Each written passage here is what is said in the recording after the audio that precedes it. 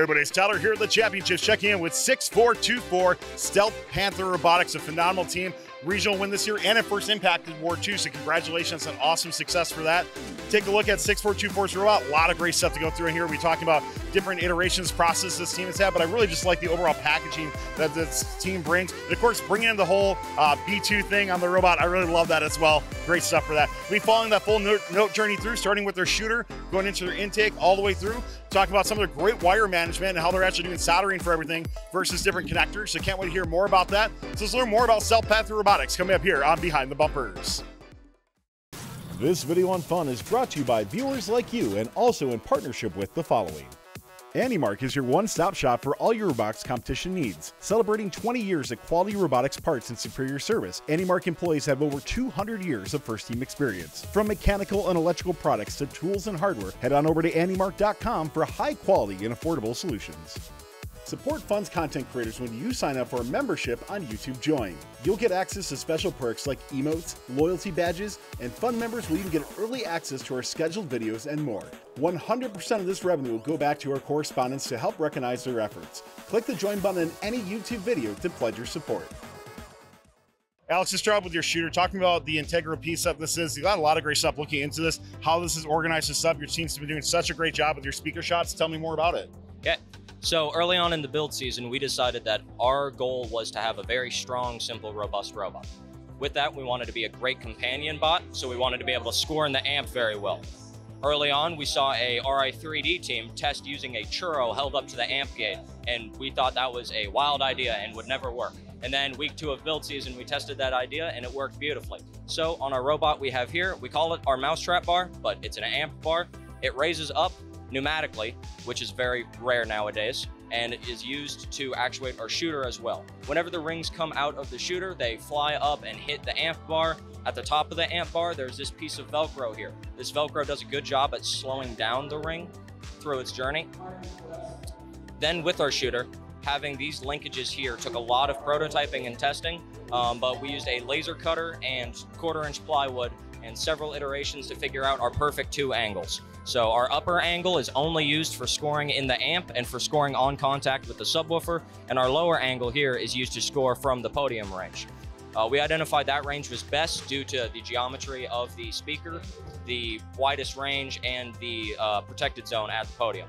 We used a limelight here for guidance for our shooter to allow us to shoot from any of the 3 spike mark locations or anywhere that fits that arc. Our shooter here for stability is just wheels on one side. We went with 4 AndyMark squish wheels on each side. These have worked beautifully for us. With a little bit of testing, we initially had a shooter with horizontal wheels, but we identified that there was not enough power. So we changed to these high grip, or not high grips, these compliant wheels on horizontal axes, and they work perfectly. I want to go back a little bit and talk about this linkage that you have on here. When you're analyzing it, you said, you know, that those 2 positions worked out well for you. Looking in the championships, are you still happy going that route so far? Because our team's team might see like a sector gear or something like that on it, but your team's been doing great, I think, having these 2 positions so far. So coming in the championships, are you still happy you went this route?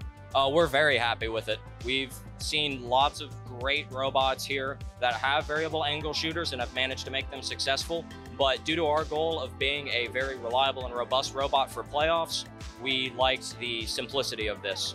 Oh, I think it's really cool. I love to see integration for that. Anytime you can integrate multiple areas, I think it's a really cool thing. And you mentioned the simplicity of it, and I think that really speaks true to what that is as well too. So let's pass over to Braden, talk more about the intake, what you're running of the under the bumper intake for it. And then afterwards, if we can see a note come in and kind of analyze how that travels through your robot, would be phenomenal. Yeah, so this is our intake. We have vertical, and then we have the horizontal. So the vertical is 2 775 motors that have a stack of 3 squish wheels to help intake the note. And we felt that being against the wall was going to be a really big, not problem, but it's going to be something that we have to work around. So that's why we have the verticals, so that the ring can suck in. It goes from being a foot gap to being a 3-foot gap of intaking for the ring.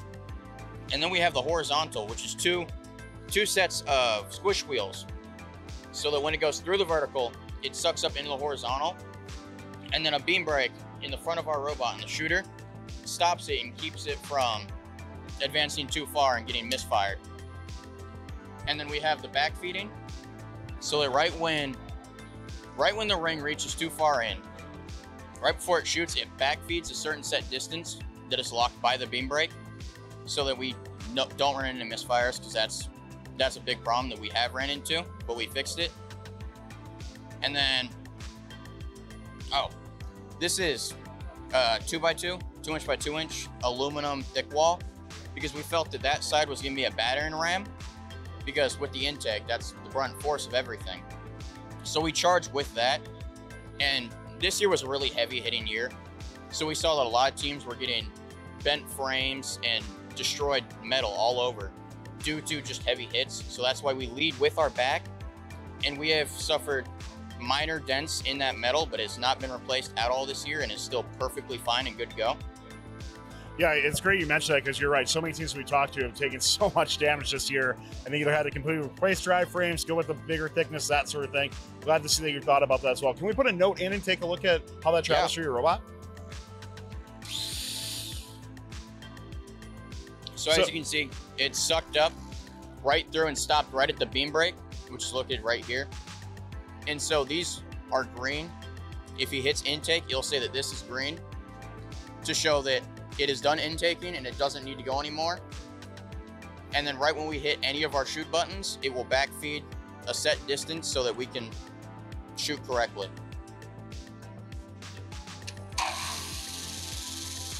So that's it. That's it, backfeeding the set distance that we chose. Can we see what an amp shot looks like? Can we put that bar up and take a look?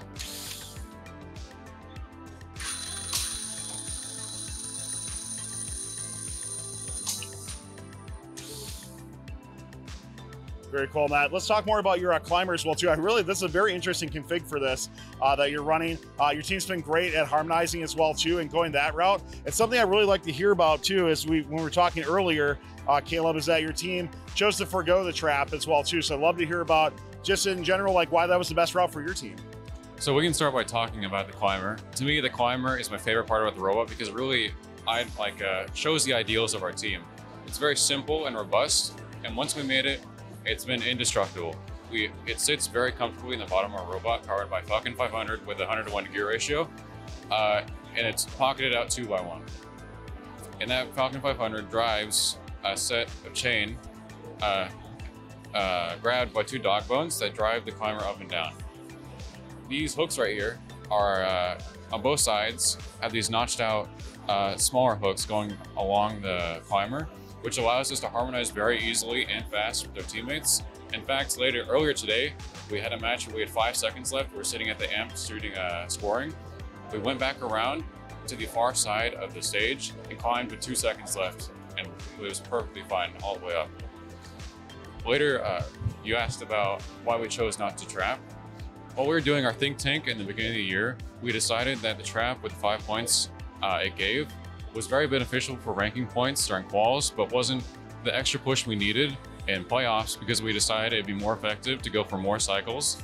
So we decided to keep our robot simple and robust by nixing the trap and going for this design instead, which I think has proven to be very beneficial to us, as we have all of our parts are modular and easy to replace. And thankfully, even though they are easy to replace, we haven't actually had to touch the climber once we put it into the robot, because it hasn't broken once. Do you mind, can we deploy your climber out and just kind of narrate what's happening in your climber sequence? Yeah. So right now the climber is in its resting position and it's hitting the bottom 2 beam brakes. But when Drew hits the button for it to go up, these 3D printed tabs right here, they ride up the chain until they hit these 2 limit switches. These 2 limit switches are our fail-safe, so the climber doesn't eat itself. It's powered by a very strong motor, and in testing we found that it actually ripped apart the control panel because we didn't have proper fail-safes in place. Obviously it's all fixed now for playoffs and worlds, but that was a very fun week of testing. Besides that, we have these on this side, this piece of metal right here. This is made to reinforce the climber instead of just being these 2 screws, which has helped us, again, not break ever since our first regional testing.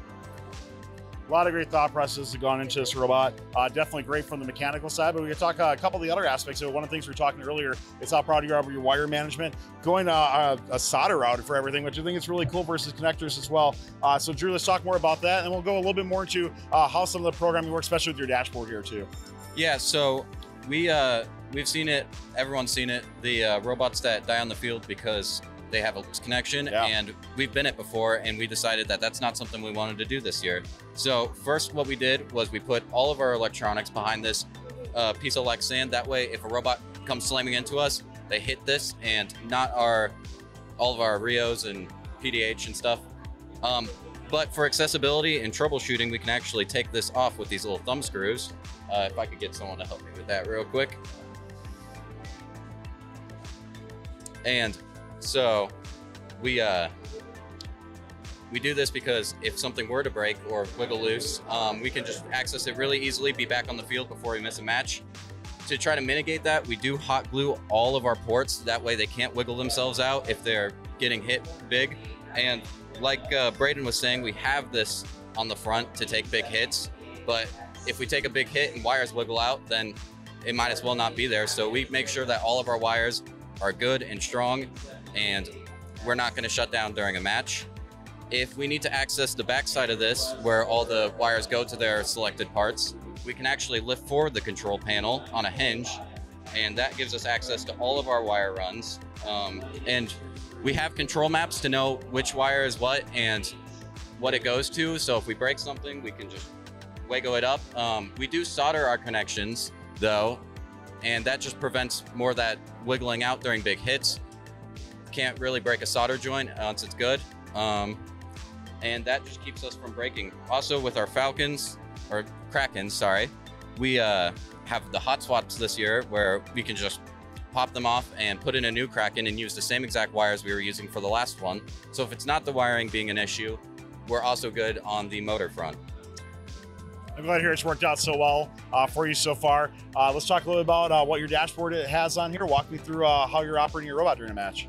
Yeah, so on the software side of things, we obviously test all of our shots until we get them into a golden zone, but things change.